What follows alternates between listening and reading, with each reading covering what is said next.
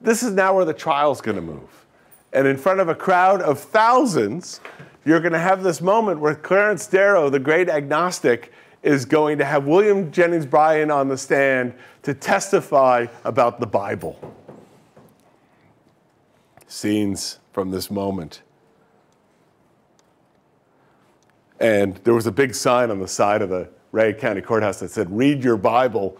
And Darrow said, either take that down or put up a second one that says, "Read your Darwin." Europe is amazed by the Scopes case.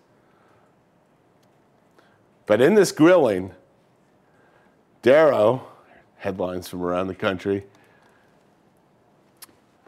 William Jennings Bryan, as he's sitting down, says, "I'm simply trying to protect the Word of God against the greatest atheist or agnostic in the United States. I want the papers to know I'm not afraid to get on the stand with him and let him do his worst.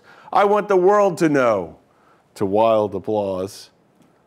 And Darrow then grills him on what an absolute literal interpretation of the Bible would mean.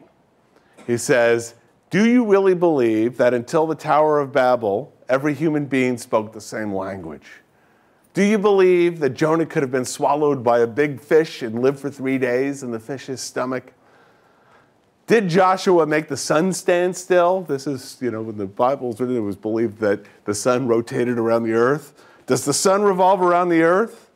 Do you really believe that a great flood 2,348 years ago destroyed all living things except those on the ark?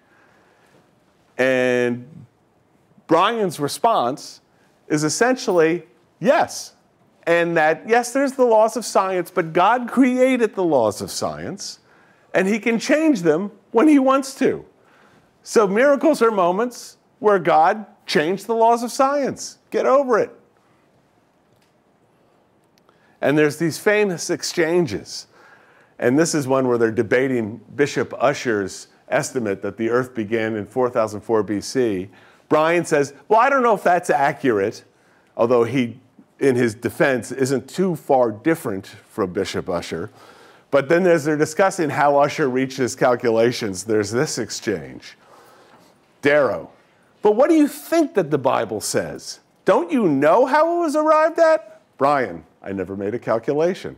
Darrow, "A calculation from what?" Bryan, "I could not say." Darrow, "From the generations of man?" That's how Ussher made his calculations. Bryan, "I would not want to say that." Darrow, "What do you think?" Bryan, "I do not think about things I don't think about." Darrow, "Do you think about things you do think about?" Bryan, "Well, sometimes." And in this grilling, depending on who's listening and who's reading the accounts, have very different takeaways.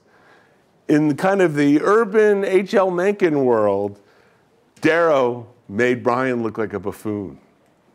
But to people who loved William Jennings Bryan and liked the anti-evolution law, Bryan firmly defended the faith.